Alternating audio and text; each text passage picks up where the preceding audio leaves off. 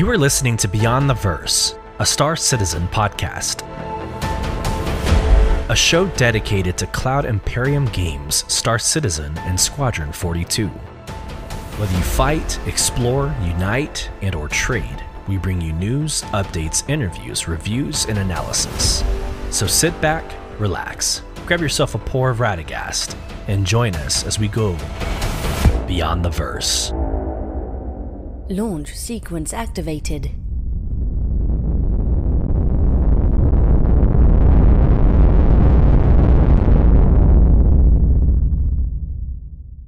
Hello, friends, and welcome to episode 17 of Beyond the Verse, Star Citizen podcast with your host, Solus.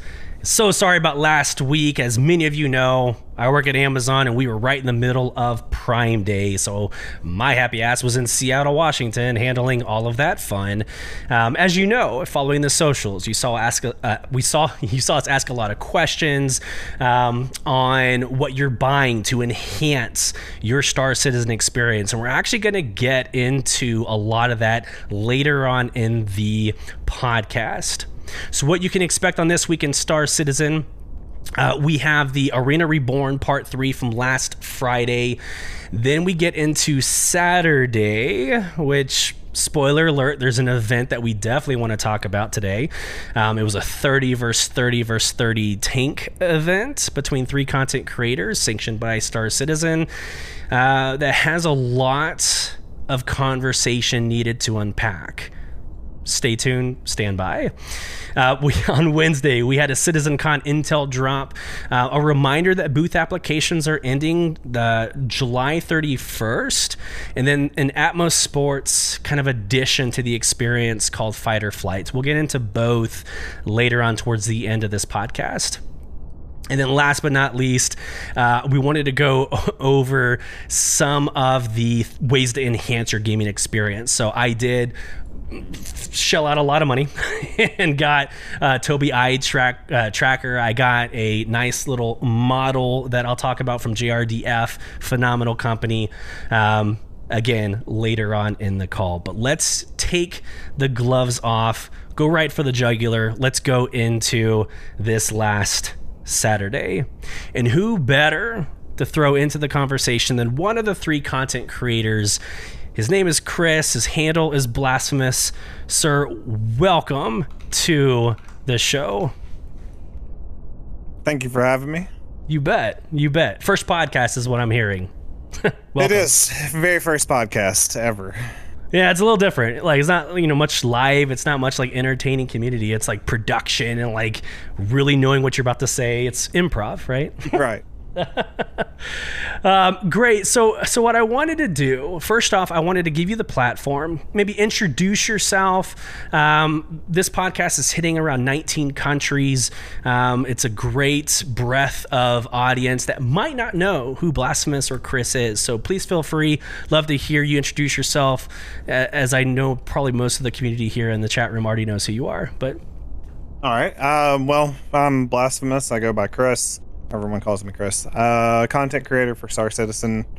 Full-time stream on Twitch. It's the only place that I really focus on. But yeah, that's about it. I've been streaming Star Citizen for just over a year now. Yeah. Started April 14th of 2022. Yeah. That's awesome, man. Yeah, you're actually one of the first content creators that were streaming that I started watching. So really? Yeah, absolutely. Yeah. So what I did when I first created this, at the beginning of the year, I went through who Star Citizen was following and just kind of followed who, had production value. And you're one of the first ones I watched, and you do an amazing show. I actually crashed your show earlier today. Your production value is amazing. So absolutely. I really appreciate that. Yeah, I recommend anybody listening to this to go check them out on Twitch. But here's kind of the backstory and why I wanted Blasphemous specifically, or Chris specifically, on this. I asked a poll. So Saturday happens. We'll get into the details here in a little bit. But I created a poll that gained some traction, over 6,000 impressions, almost 500 votes. It generated a lot of conversation about it. But I felt a certain way going into this poll. I asked basically, how do we feel about Saturday's events? Do we approve the actions of a few trying to go and sabotage or disrupt a content creator event, or do we disapprove it for the most part? And I actually went into this thinking, fair game. Let's go. It's the persistent universe. Anything goes. Even Tyler Witkin, CIG, supports the approach of anything goes, PvP yourself or protect yourself, right? Right. It wasn't until you said something in that thread that completely changed the way I viewed this. And that is why I wanted you on this conversation. So you said the word organic. And that is what changed my entire opinion. So do you want to go through kind of what led up to this? What led up to the events? What was the planning process like? And kind of walk us through Saturday. Yeah. So obviously, there was a lot of preparation going into the event. We kind of got the event from my Twitch chat. Someone mentioned we should do a 15v15 org battle, and me and Bell was like, let's turn it into a 30v30v30 with 2 other content creators. So we reached out, and the Smashly and Authy, both of them said they'd love to participate in it, and that's when we kind of started laying the groundwork for it. And I didn't really have to do a whole lot. Bell's the one that took care of most of it. Authy made the flyers for it, and all I had to do was make sure, come the day of, everybody had their armor, their ammo, and just their kits and everything. Yeah. And for the 24 hours leading up to the event, that's basically all I was doing, was handing out armor, ammo, and medical supplies, and then the day of, we all got into one big party, and we launched into the PU to spool up a new server. After we launched, so in the lobby you had what, all 90, or you had 100 and we had 97 people in the lobby. Okay, that's a significant amount. Yeah, it was huge. It was crazy. Whenever we loaded in, we were all at Port Tressler, and it was crazy just seeing that many names there, in one party. But for some reason, whenever we launched, it didn't prioritize the party. Some of our members were stuck in an infinite loading screen, and then the undesirables were able to load in that way.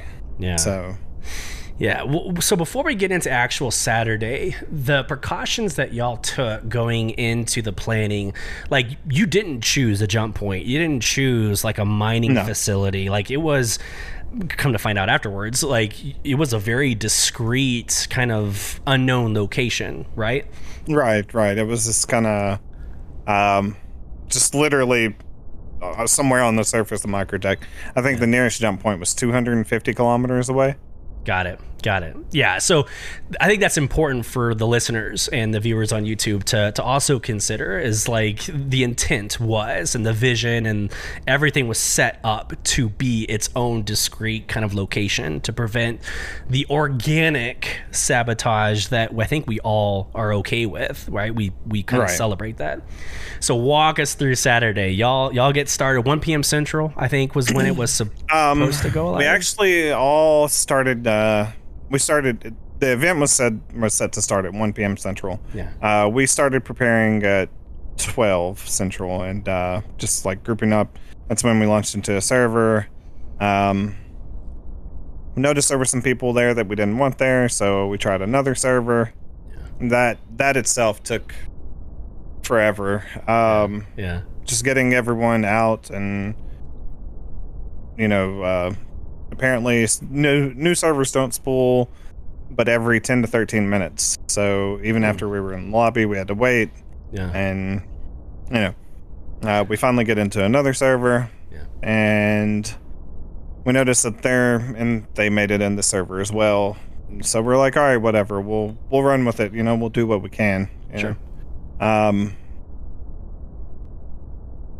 So the way that we had it set up was everybody was in one party. We had Belle take a box mission, share the mission out to everyone. Yeah. So that she could run pick the box and set it on the planet as a center point. Okay. So everyone could be able, like, even after we drop party, they'd still be able to see as a center point. So everyone waited for her to go, like, set that and get the area ready. And then we all started heading down. I think I pulled out a couple of ships for other people just to, like, fly security. Not that it did any good. There were a couple of new pilots, sadly, but it was a Retaliator and an Eclipse, and I'm like, how bad can it be? Famous last words. Anyways, we finally, oh Lord, we had so many issues just getting everybody to the surface. On the way down or leaving the station, Belle's Carrick despawned, leaving a bunch of people 50 kilometers away from the station out in space. So we had to get them. Yeah. And then finally we got everyone aboard my 890. We took it down, and Belle got everybody from space and her Carrick down there. Yeah. And we started unloading the tanks. We finally got my crew on the ground in tanks ready to go, and some of Smashless crew was coming in. Authy had some issues coming in whenever they went to jump to the location. A security ship hit her 890 and soft-deathed it. Oh. So I'm actually gonna pause you real quick. All right, one of the first sentiments that came across my poll was, oh man, I'm actually happy that content creators were not able to get an event launched. Like, there were people actually upset or actually happy that content creators were not successful launching an event. But there's a part of me that actually I want to pause on what you just said. Like, everybody had issues logging in just like everybody else. Right? Like, like Smashley had issues. It sounds like Authy had issues. You had issues. Like, this is not some weird conspiracy theory that CIG has it out, for the player base. Like, that is also a very valid conversation, maybe for another podcast, another day.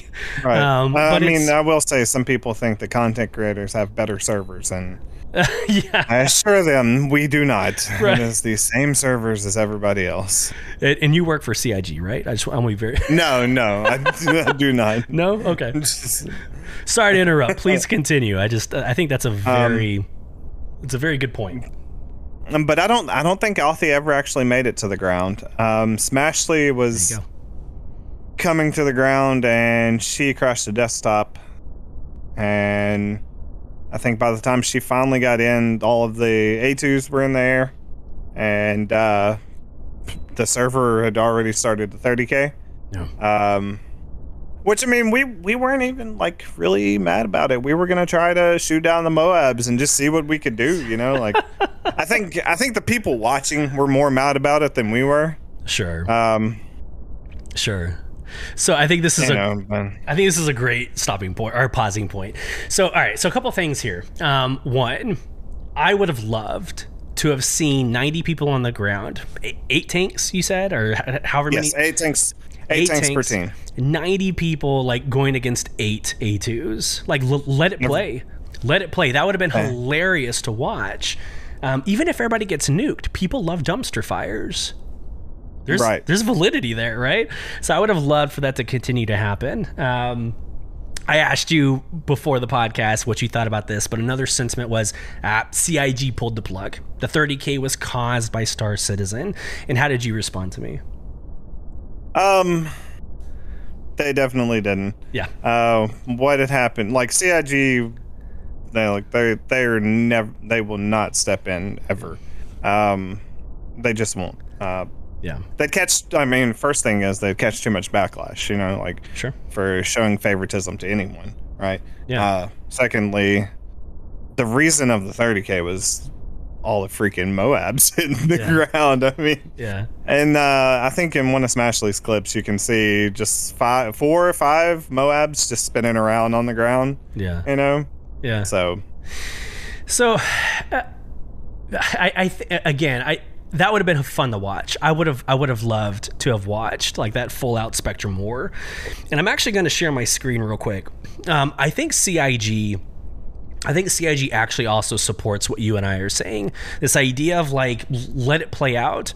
And I'm actually going to read CIG's stance, Tyler Witkin's stance on how they feel about this interaction. So I'm going to go ahead and share the one screen for our brief. Let me get actually to, boom, here we go. Okay, so this is back on March 2nd, 2020. So several years ago, over 3 years ago, Xylo, Tyler Witkin, writes an article, Excessive Griefing and Stream Sniping. Hi, everyone. I'm just going to read this verbatim, and then me and Chris will discuss. Hi, everyone. We've recently received a lot of reports detailing excessive griefing and would like to take a moment to openly address the feedback and share our stance.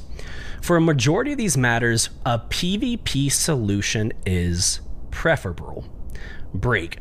I think everybody in that vote thread echoed that same sentiment. In an MMO simulation, let it play out. It does suck. Like I've been a victim of doing like a box mission and getting my ass handed to me. But I look back on those moments and I'm like, yeah, I probably should have had a gun on me. Like I was in like a jumpsuit, nothing else. So, you learn over time. But I think most people can agree that PvP is the right solution. Back to the article. Frequently, when these scenarios are reported to us, we encourage those who feel they are being targeted to rally with their friends and orgs in an attempt to fight back. And I think 8 tanks and, 90 players on the ground is, rallying your friends. We're not here to protect players from aggressors, pirates, or NPVPers. That's the right answer. A big part of Star Citizen is about that dichotomy, that epic clash that occurs when opposing forces meet and rally others to their cause. The wars at Jumptown were a prime example of the exciting emergent gameplay that can blossom when a lawful player comes face to face with an outlaw. However, there is a line that is occasionally crossed where players are going outside the bounds of immersing themselves as a pirate PvPer. Some users are going to go out of their way to leverage live streams and other mediums to excessively grief. In many of these cases, it's no longer about enjoying the game, but rather disrupting it. Stream sniping, pad ramming, firing into armistice zones, or utilizing various exploits to grief others. These are just a few examples of excessive griefing, which we do not tolerate. He goes on to say, if you find yourself on the receiving end of this, we are more than happy to investigate. And in cases where it's warranted, we will absolutely intervene. Simply reach out to us through our support page at this link. And make sure to provide as much information as possible. Screenshots, videos always help. In addition to better monitoring, preventing excessive griefing, we're also exploring a number of in-game changes that should help considerably. More info on that at a later time, which in 3 years, I don't feel like there's been much of a difference. I don't think the law system really prevents that from happening 3 years later, but my own take.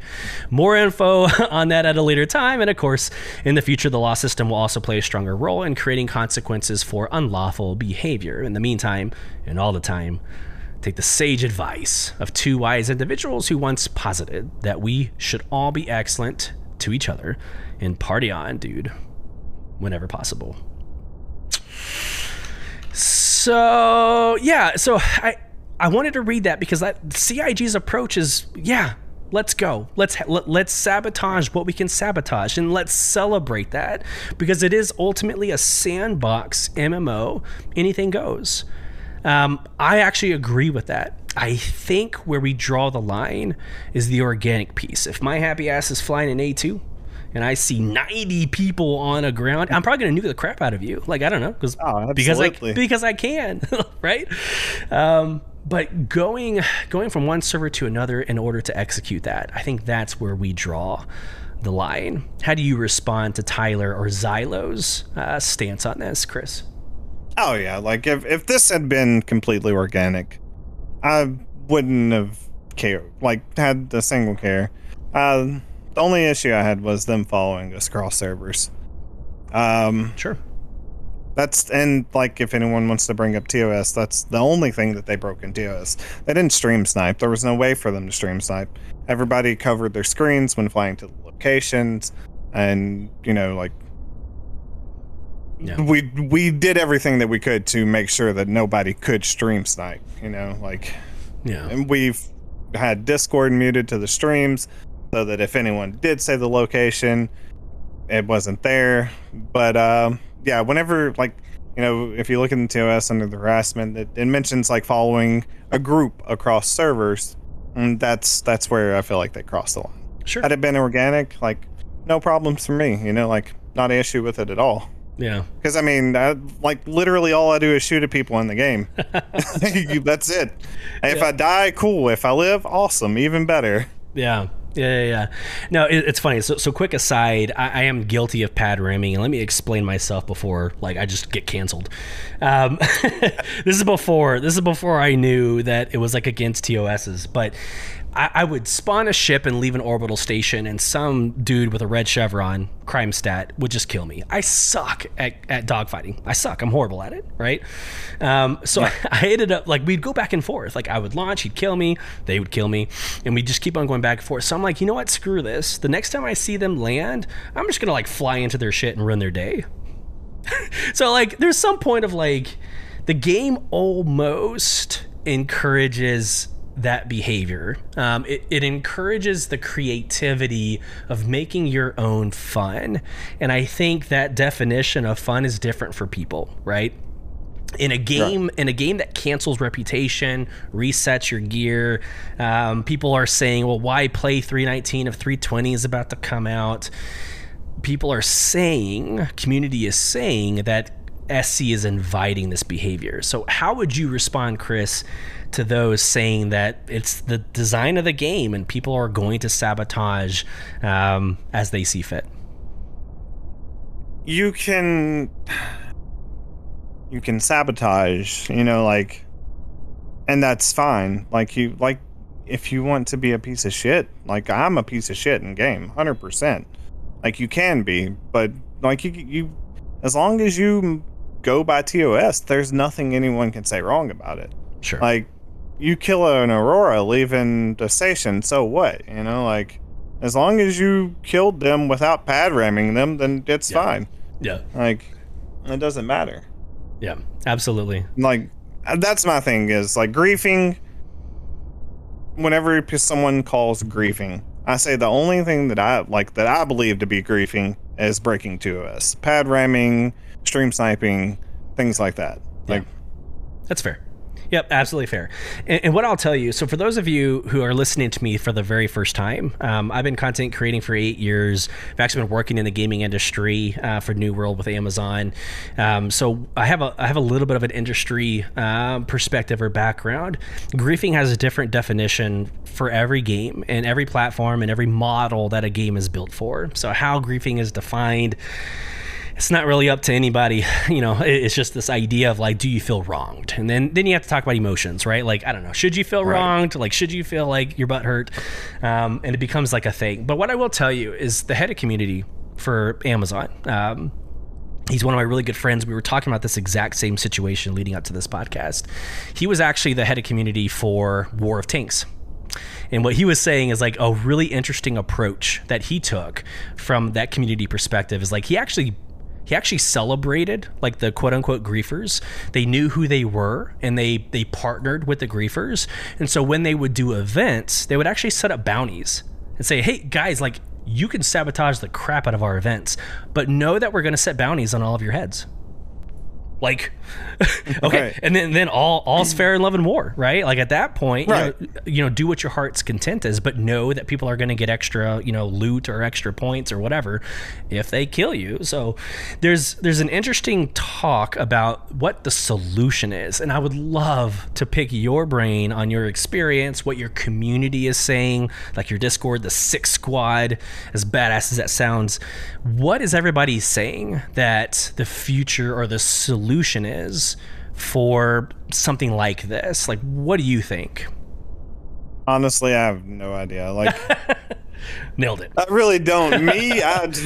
The solution for it, okay, so they made SPK the only place you could clear to encourage more PvP, and all they did was bring in PvE, right? Sure. Nobody PvPs at SPK because you're gonna have the station shooting at you the whole time. Right. Like, it's like everything that Star Citizen tries to do to encourage PvP is the wrong thing. You know, like now, and like to discourage players from going or from like shooting at each other. You go to prison for 24 hours. It takes 15 minutes to escape prison, max. Yeah. You know, like now it's easier to clear your crime stat because it's faster. Like, it clears faster than it did before. Yeah. I mean, I don't really know what they could do, and I don't think they do either. Like, I'm very Star Citizen positive, but Well, and that's a good place to be, in my opinion. That's a good place to be in. You don't want them to have the answers, because here's the deal. Any sort of lever that they pull or thing that they put in place is a removal or a takeaway from my freedom to do whatever I want in the game, right? So anything, like if they want to increase the law system and make it even more unbearable, well, what about the times? Like, I've spent time in jail for no reason at all. Like, I would leave an orbital station and like one of the security guards would just blow up. Like, I didn't fire anything, but one of the security guards blew up and they're like, crime stat. Like, shit. Like, what do you mean crime stat? So like, you don't want to extend like the jail sentence. You don't want to make it more unbearable for the accidents and the people that maybe like did something wrong and like don't necessarily want to go through the punishment. But any sort of variable that they pull for the player base is going to impact more than just the small minority that do this quote unquote griefing, whatever that means, right? We don't know what that means. So here's my deal. I have two solutions, and I would love to hear like your response to these two solutions. So number one, I'm a lore guy. Came from a content creation group called the Lore Seekers. Last 16 episodes, I go into like a lore deep dive at the end of the podcast. So I'm a lore guy. If a Star Citizen sanctioned event is going on, activate the UEE. Right? The same security that flies for Invictus launch week, turn them on and have them flying wherever they're sanctioned, right? Wherever Star Citizen sanctions this event, heaven forbid you get a crime stat, right? Because you against the Javelin or the Bingle, Bingle carrier, like, your day's over. So what do you think about that? Now, tech resources, let's get into the whole like racy model of what it takes to make something happen. Like, all right, so yes, there's a tech asset here, but what do you think about like maybe using in-game lore or in-game mechanisms to police or to set up? I think it'd be really cool. It's just in the current state of the AI, and the moment it would be useless because that's fair. I mean, you can literally go kill a Navy hammerhead with an Aurora, and but if the AI was a little better, that would not be possible. Yeah, but. Maybe in like 20 years when the game launches. I think like the best thing that they're doing right now that will be a good impact for events is the upcoming Arena Commander. Yes. Where you will be able to have your own private events. Yeah. And so I'm glad you brought that up, because that was my second solution, was something like Arena Commander, where they've already said in 320 that we're going to be able to customize private servers. That would have been a perfect opportunity for you, Smashley, Authy, to get together and say, all right, here's the player count, the condition standards, the location. I mean, that honestly solves it. But my question for you is, taking it out of the PU, does that negatively impact? Does it like take away the Star Citizen-esque of the event? It does, to a point. You know, like we had a member from the org who gathered gear. He spent 13 hours gathering gear, you know, because we wanted each team to have like matching gear sets, and I chose the Person Security Artemex armor for ours because it's my favorite gear in the game. And it just looks the best to me. Yep. And, you know, he spent 13 hours, I think, gathering gear. You know, so, like, it takes away the preparation for the event. You know, you just click a button, you're like, I need this. And that takes away half the fun, I think. Yeah. Yeah, I think the end state, you heard it last Friday on the Arena Commander Reborn 3.0. They talked about spectator mode and how like flying your ship and actually like putting, advertisements on the sides of your whole sea, right? Like how sexy that would be. But you almost take that away. You will take that away if you go into Arena Commander and do the custom private servers. So I'm right there with you, man. Like it's a difficult problem to solve. It's one that I don't envy CIG on having to face. Like they want this open world MMO simulation, live in space, do whatever your heart desires, but at the same time, this Saturday happens. So I don't envy them at all. Right. Yeah, absolutely. Well, I've loved this conversation. I said 15-minute segment. We're at 31 minutes. So, yeah, look at me, right? Man, I really do appreciate you being on, Chris. To the community that's over in chat, you guys have been storming chat. Thank you so much for the dialogue. Chris, if people are hearing you for the first time and they want more of you, how do they find you? How do they get more involved in the Six Squad or what you're producing? Well, we run an open community. Ever since day one, we've been down to help new players. I'm live almost every day of the week on Twitch. Everybody is welcome to join. Absolutely. Yeah, and it's a phenomenal community. So first off, Six Squad, y'all are amazing. Just the few couple of minutes I've spent there in chat with y'all, you're very engaging. It seems like what you've fostered or what you've created is quite amazing. Thank you again, Chris, for joining us. I hope this finds you well, brother. Yes, I really appreciate you having me. Absolutely. Anytime. Let me know. All right, moving on to the rest of the podcast. Again, last week, I was in Seattle. We did ask a lot of questions about how you are enhancing your experience in Star Citizen. And it sounds like mainly for the most part, there's 3 avenues that most people take. All right, so number one, it's joysticks. Like, oh my gosh, there was so much discussion about Thrustmaster versus all these other brands. And so I asked the question, like, which Thrustmaster? And people are like, you're an idiot. Like, don't do Thrustmaster. There's all these other options. So I spent a couple of days looking into joysticks. So we'll get into that in a couple of seconds. Number 2, Tobii Eye Tracker. And I actually did end up buying the Tobii Eye Tracker. I'm actually going to describe my first experiences and I guess overall impression of it here in a couple of seconds. But the Tobii Eye Tracker was like the number 1 suggested item to get for this game. And then number 3, this is actually really funny. So number 3, people were like, listen, if you don't have at least 32 gigabytes of RAM, you're not able to actually play Star Citizen. You're not able to see or do really anything. And so people were talking about upgrading their RAM to get the volumetric clouds turned on and etc. So here's what I did. So I actually got the Tobii Eye Tracker because of my review and because of Morphology in his review that he did for the Tobii Eye Tracker. And I have been very, very, very happy with that purchase. Again, you can see it right here. I'm going to go ahead and share my screen and just go over the website real quick so everybody can see what I'm looking at.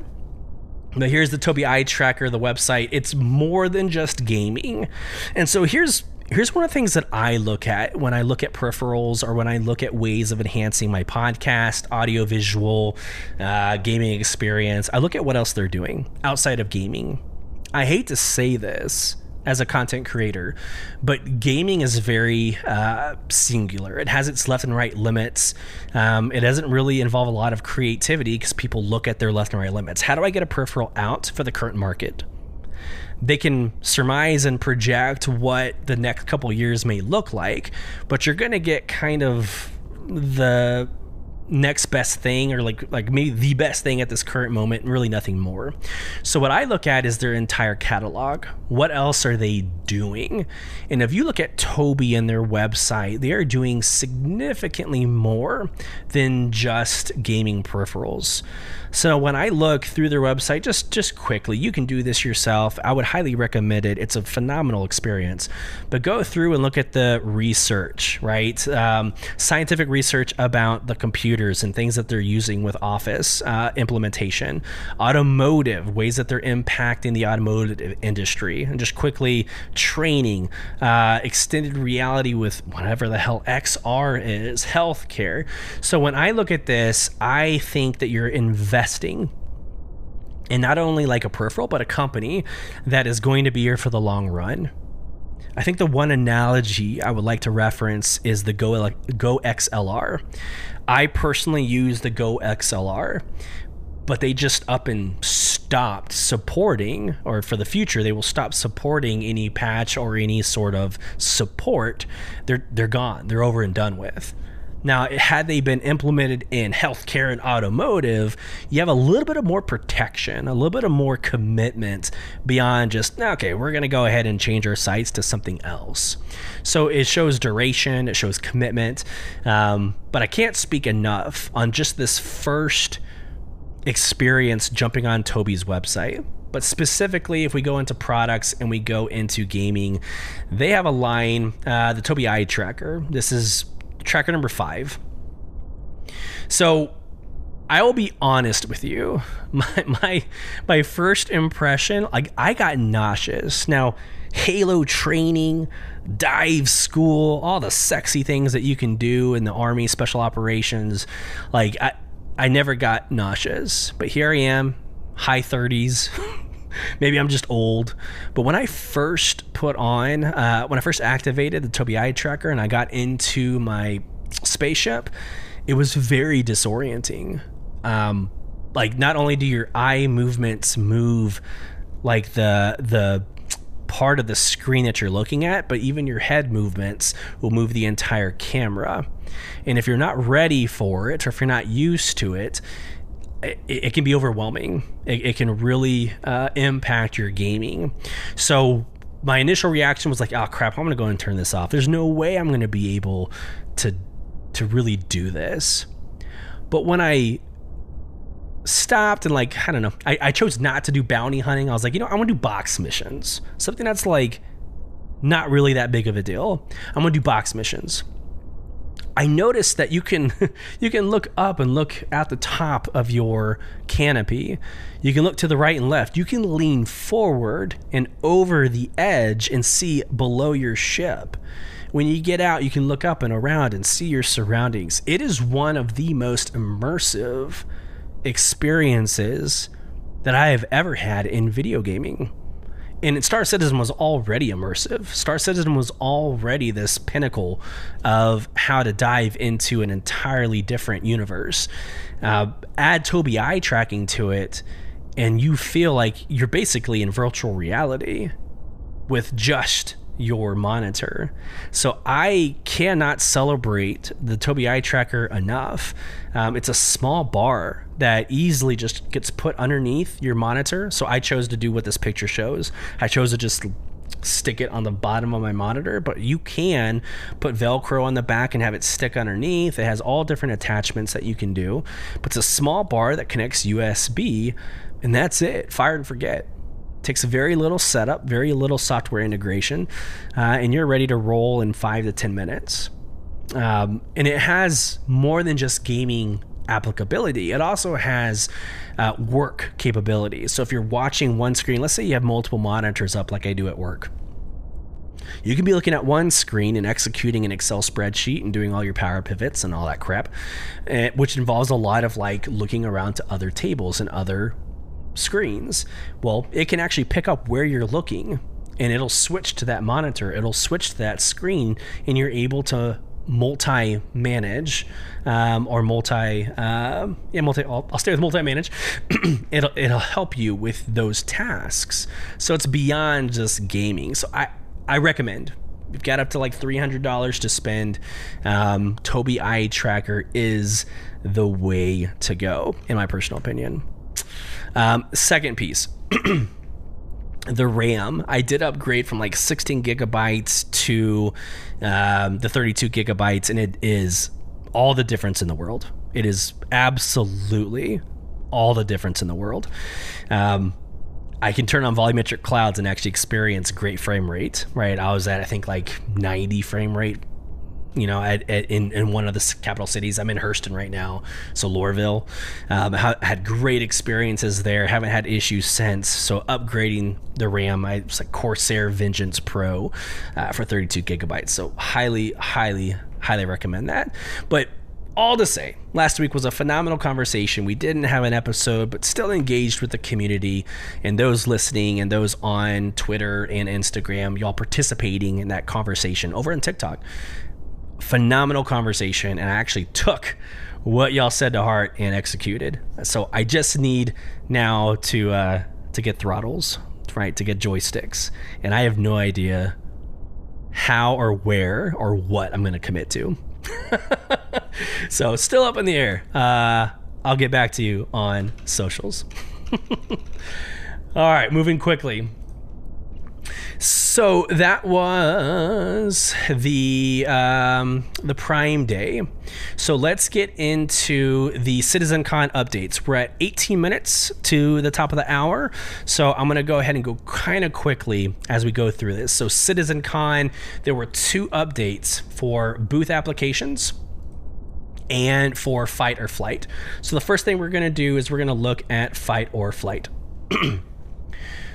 So a couple of days ago, actually yesterday at 8 a.m., we had an article on Spectrum called CitizenCon 2953 Community Booths Applications Ending Soon.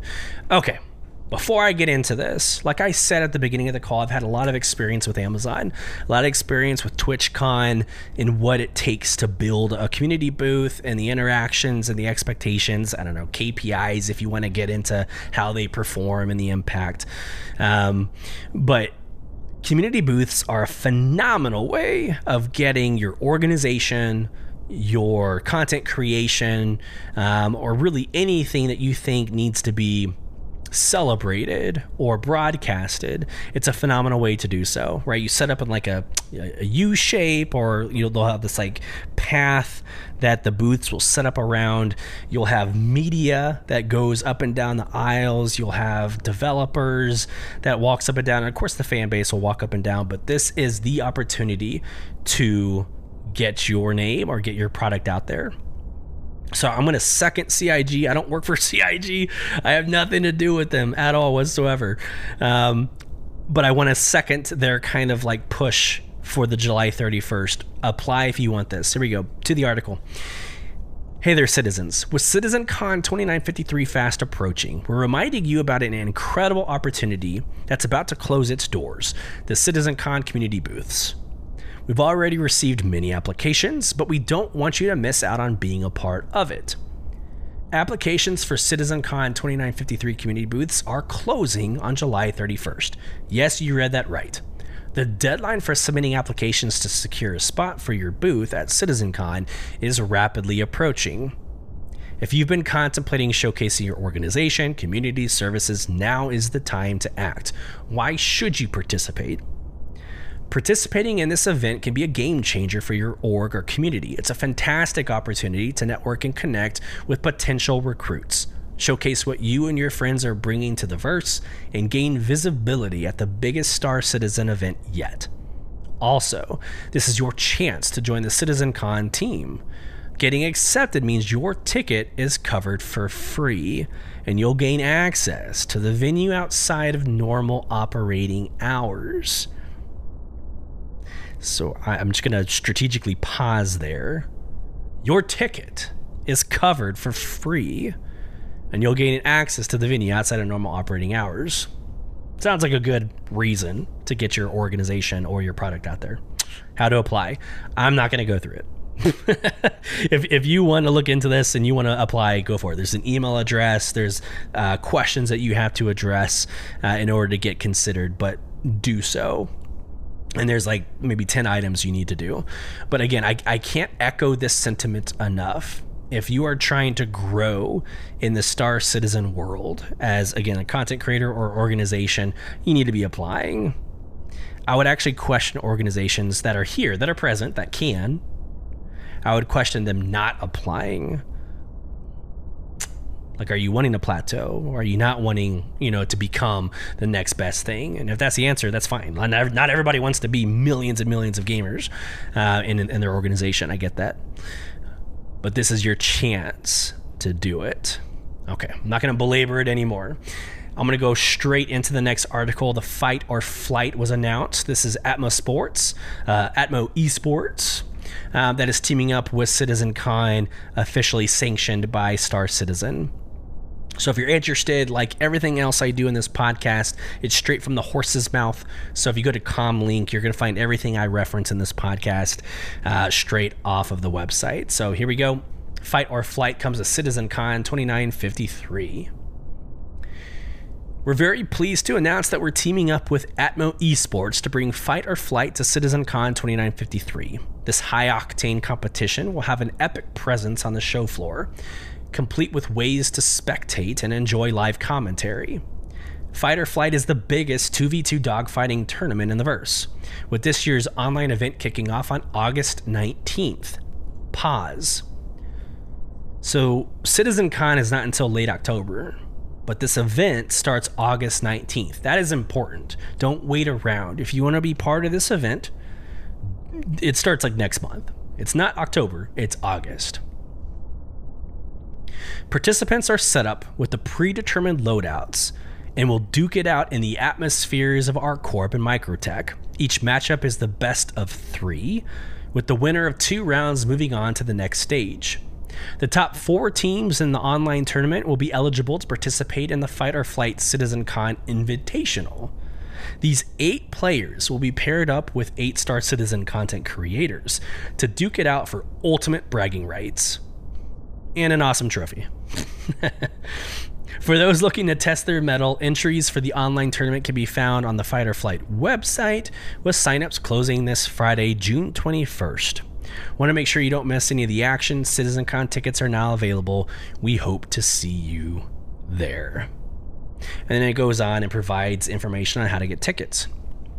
So, 2 reactions. 1, I'm actually really surprised that general access tickets are still available. For some reason, I would think that this is the first time after COVID that we would have a CitizenCon. I would think that it would have been wall-to-wall, like sold out within the first couple of hours, if not days. That's not me second guessing like what to expect from CitizenCon. That's not me surmising anything negative. It's just, yeah, if you still want to go, you can. Like, if you're listening to this podcast or you're watching it on replay on YouTube, you can still go. $200, so it's a little bit on the pricier side. But you're able to go to CitizenCon if you still want to. As of right now, 8:49 p.m. on July 20th. You can go to this website. It's also available in the Pledge Store, but there you go.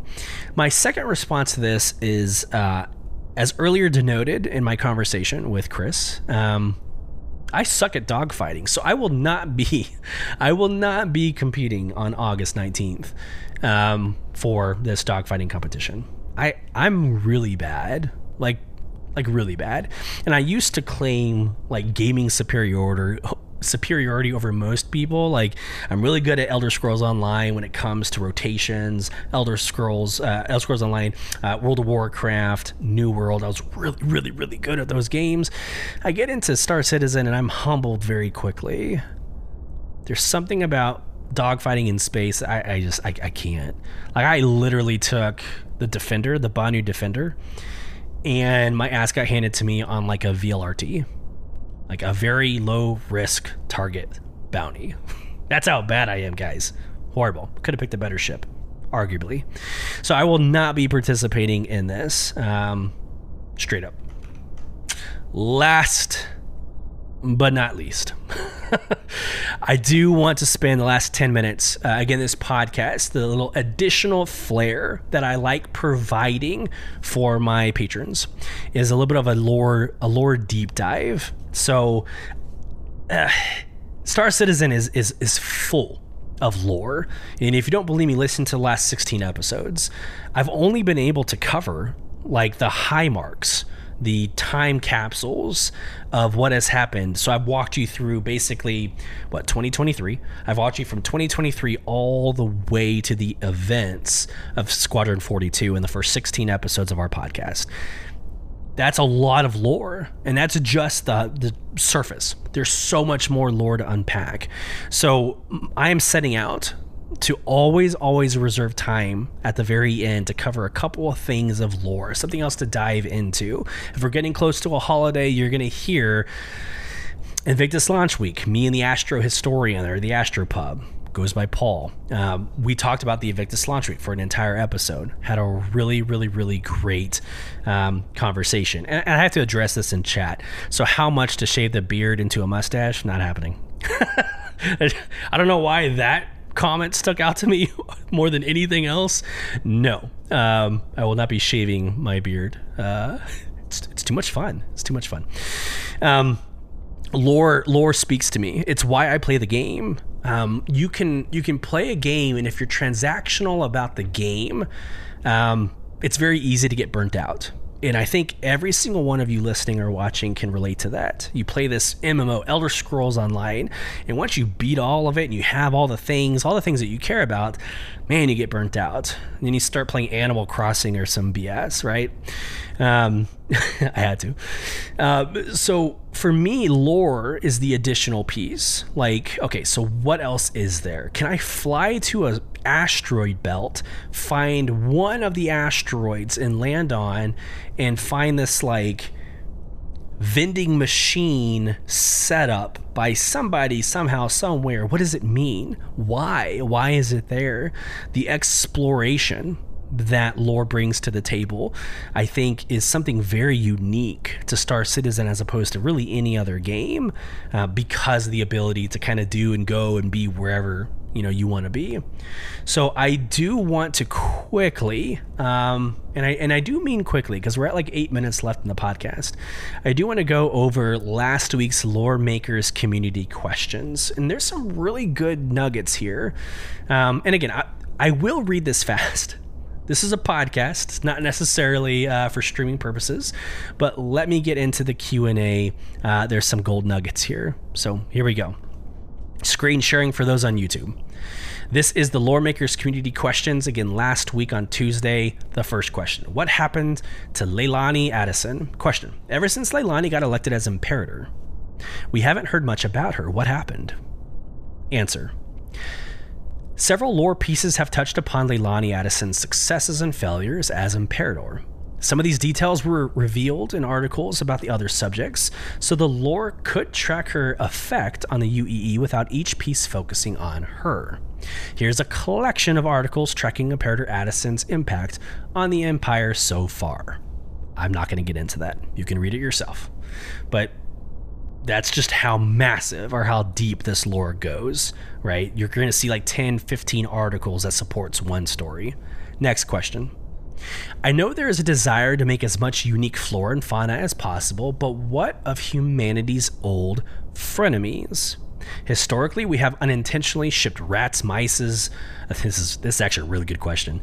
Rats, mice, roaches, mosquitoes, etc. all over the world, and our record of accidental release is not much better. While I am sure there will be other alien creatures that fill similar niches, how likely is it we will see a good old space rat tussling with its local equivalent in ArcCorp and other human settlements? I don't know why that question. I love it. I absolutely love it. The ties from 2023 to 2953 are a lot more believable than you might think. Answer. The familiar fauna you mentioned are definitely alive and well across the UEE. Space travel has been so widespread for so long that the pests and parasites that have hounded humanity for ages have also found a home wherever we've established one. For all the captains who would take the time to systematically vent each section of their ship to ensure no unwanted creatures were along for the ride, there would be plenty of others who would never bother. However, as humans traveled the stars and encountered new species, there has definitely been more competition for those Earth creatures. So it wouldn't be too surprising if an alien creature has taken over the vents on a space station that you'd normally expect to see a rat. Love it. Moving on. Let's go. Like I said, quickly. Question. I am curious what Miner's Lament looked like, or was, before what looks to be an explosion that happened to destroy the station. Will we ever learn this, or is it up to the theory groups? I'm actually going to pause. Fly around Crusader's asteroid belt. There is a lot to unpack beyond Grimhex. So you find Grimhex, so literally fly to Grimhex, turn around, and just fly through the asteroid field. Worst case scenario, log out, log back in, you're going to end up wherever you last, called your spawn point. But you will find asteroids with, like I said, vending machines set up in a very, very particular way, Stonehenge, essentially. You're going to find radio stations that were established on asteroids, like you see in this picture. You're going to see destruction, or what is left, or remnants of stations, and it has to beg the question, like, when did this happen? There's like 950 plus years between the events of today to the actual time in game. What happened? That is where I get to come in. That's where like Paul from the Astro Historian gets to come in and just go crazy, because there's so much that we can unpack. Here's the answer to that question. Miner's Lament is so named because it was the home of a tragic mining disaster in 2868, just 100 years before. A small group of former Shubin Interstellar employees seeking to take advantage of the recently privatized state in the system pooled their resources and formed their own mining consortium. After scanning multiple available claim sites, the group decided on this location near Yella, thinking that it would provide them with the quickest profit. With the funds they had remaining after the purchasing the claim, they contracted out for the construction of a mining facility, believing the higher volume of ore they'd be able to process would offset the startup costs in the long run. However, when delays and costs overruns threatened the entirety of their operations, they decided to halt construction and utilize the partially complete stations as best as they could, finishing it once they made some profits. So Shubin Interstellar. Now we can get into the background of Crusader, or the background of Hurston, impacts that they made on their corporations and the mining facilities and the shipping teams or logistic companies. We can get into that and dive into it. There's going to be a new mission, and for the life of me, I can't remember what it's called, but where you're going to be going into warehouses of Connexes, or the 18-wheeler trailers that have specific like logos on the outside of them, right, for the logistics companies, and you're gonna have to go to the right one in order to get the right equipment for a delivery station. Knowing the history of it in the background is going to be important. For some reason, that immersion is super important to me. I don't necessarily need a blue little triangle or a diamond over my target in order to have fun or to have completionism in this game. It's very, very interesting how they're tying in lore to everything. We have a minute left, so I'm just going to read a couple more and then we're going to call it, because again, out of respect of my listeners, my expectation is a 1-hour podcast. So here we go. Probably our last question. What is the Imperator's equivalent to Air Force One? Now, before I read the question and get into the answer, like, I'm thinking, like, Air Force One in real life, this is America, by the way, for those other 18 countries listening to the podcast. Air Force One is a commercial vehicle. Really, it's a private vehicle with a commercial frame for our government to fly from point A to point B, that has all the assets of communication, operations, logistics, all the command decisions that need to be made. So if our president or a government official is in air traveling, they can still make decisions on ground, right? So when I think this, it's nice, it's going to be formal, it's going to be, it's going to have its rich mahogany for public releases and media, right? It's going to have all that, and it's going to have the capability of everything else. I'm thinking it's almost going to be like a military version of an Origin. Like, I'm thinking 890 jump, or I'm thinking like a 600i that just so happens to have this like extra package of just this crazy capabilities, right? That's how I approach this question. So here we go. Question. It's been hotly debated amongst my friends. We had a couple of different ideas that range from a cutter all the way to an 890 jump. Boom. Guesses include Terrapin. Okay, first off, no, not the turtle. No. A Terrapin is good for nothing. And if you have a different opinion than that, hey, email us, starcitizenbtv@gmail.com. I would love to read your sentiments and hear what you think about the Terrapin. But the Terrapin right now in its current stage, it's ridiculous. I'm sorry. Next, custom Spirit E1 called the Imperator one. Okay, I see that. 600i exec custom. Cool. 890 jump custom. Roger. And then the Carrack. I actually hadn't thought of the Carrack. Carrack's not a bad idea. So what is the typical craft the Imperator uses to get from locale to locale when bringing their press crew with them? Answer. This information is highly classified. That's an easy out. I mean, it's so true, but it's such an easy out. This information is highly classified. Since everyone flies ships strapped with weapons, the 1st Marine Combat Battalion goes to great lengths to ensure the Imperator's safe passage to the Empire. This includes using a vast fleet of ships, decoy flights, and other safety protocols that remain a tightly held secret by the 1st Battalion.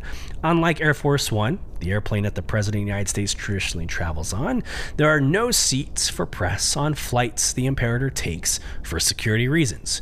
Members of the press would board a separate charter with secure comms to the Imperator ship for impromptu pressing briefings.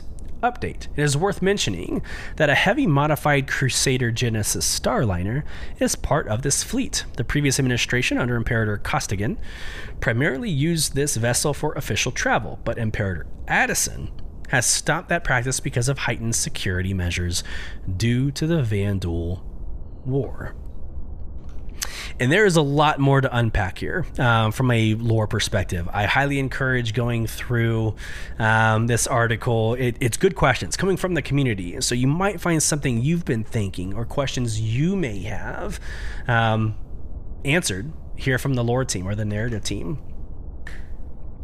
So with that, first off, I want to repeat what I said earlier. Thank you, Chris.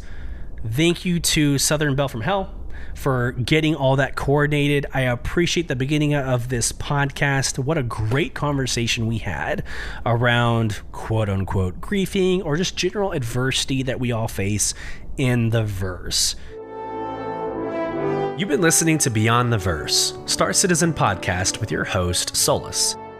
Join our in-game organization, Soul Provision, by applying at www.robertspaceindustriescom/orgs/provision. You can get involved in the conversation with your questions, comments, or emotional outbursts by emailing us at starcitizenbtv@gmail.com. Watch us live on Thursdays, 8 p.m. Central at youtube.com/@starcitizenbtv and follow the conversation over at Twitter and Instagram, both at /StarCitizenBTV.